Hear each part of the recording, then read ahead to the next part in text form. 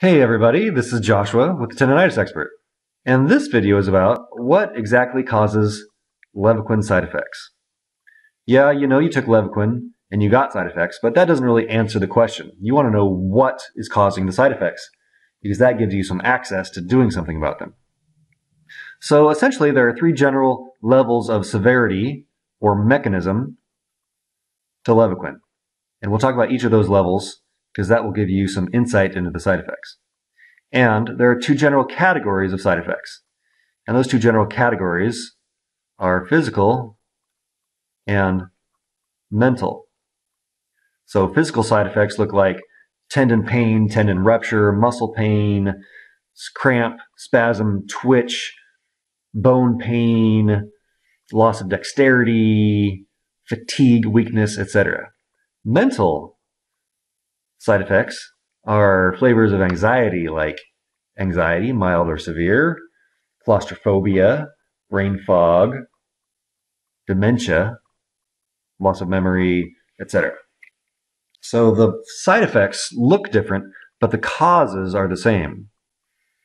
And that is kind of an important fact to understand because when you see doctors, etc., they will look at the specific symptoms, but they don't really ask what is the underlying cause. And they don't, unfortunately, they don't understand the Levaquin mechanism or how it interacts with the body, which is a whole other conversation. So let's talk about the three general levels. So there's three general levels of effect, whether that's levels of impact or damage or levels of mechanism or interaction. I'm not sure what the right term is, but essentially people fall into one or more of these three categories when they get side effects. Massive nutritional depletion. The next level is damage to mitochondrial population that for some reason focuses on connective tissue. And at the far end of the damage spectrum, or side effects spectrum, is DNA damage.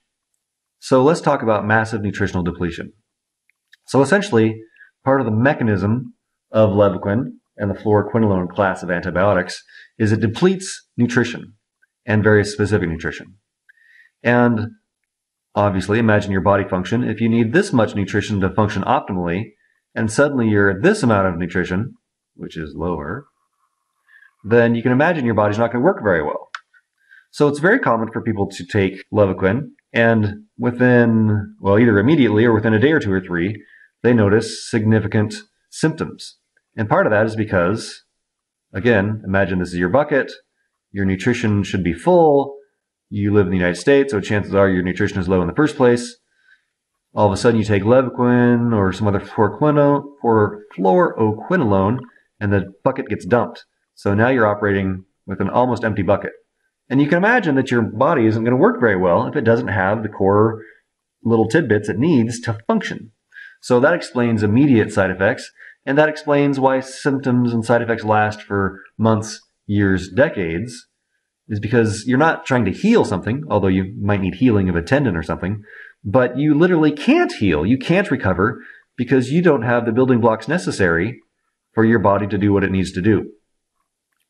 So that is one of the main causes of side effects, is nutritional depletion. And until you replete that nutrition, your body's going to have a hard time recovering. The second level of side effect, or damage, is damage to mitochondrial population. Mitochondria is the power plant of the cell. So imagine you have a tendon, and you have millions and millions and millions of cells in here, each of those powered by mitochondria. If Levaquin comes through and wipes out some mitochondria, then the mitochondria dies, the cells they power die, and that is how you can get partial damage or complete rupture to a tendon, because the cells themselves die and you lose structural integrity.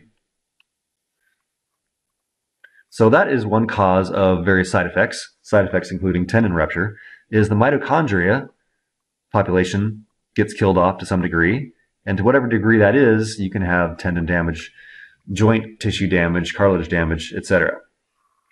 And that includes connective tissue around organs and brain and nervous system. So that helps explain some nervous system side effects as well, or mental side effects as well.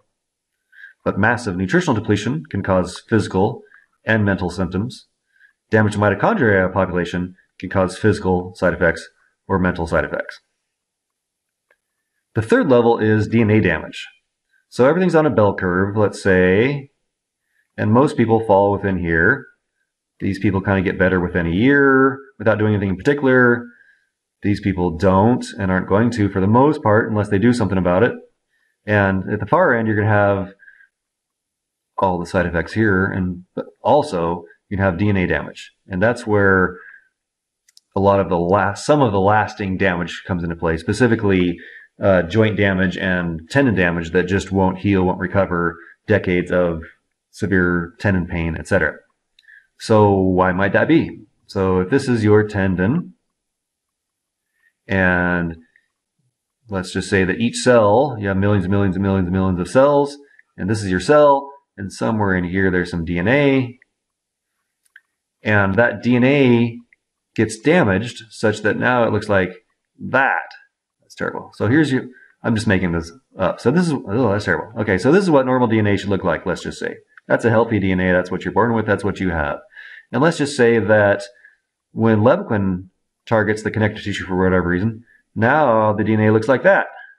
And again, I'm just making up a shape. There's no significance to that other than your DNA has changed.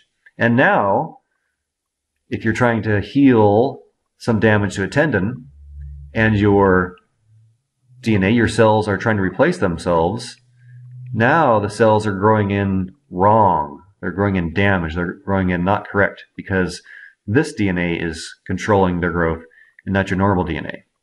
So that's why even when tendons heal, even if you get surgery to cut some chunks out, which may or may not be a good idea depending on your scenario, that's why the healing doesn't seem like it's doing very well or isn't correct, and you get ongoing damage, you get ongoing pain. It's because your DNA isn't healing your tendon properly. So that's one cause of side effects like tendon pain, tendon damage, is that the DNA is damaged. And again, most people suffer from the massive nutritional depletion, with a growing number of those being mitochondrial population, and a small number of the people that are worse affected have the DNA damage. So those are three main causes of side effects, or explanations of side effects of Levaquin. If you'd like to know more about Levaquin side effects, then visit my website, tendinitisexpert.com, and visit the appropriate page. And if you want to do something about your Levaquin tendinitis symptoms, or any other fluoroquinolones, cipro, avelox, etc., Carrie and I have put together a program that talks a little bit about why you hurt, so you can understand the function, but more so talks about what to do about it. Because really that's what we want. We want to get out of pain. We want our body to get functioning correctly again. And the fluoroquinolone toxicity solution has a plan to do that. So that is available for you as well. So again, if you'd like to find out more about Levaquin side effects, visit the website, tendinitisexpert.com, and find the appropriate page.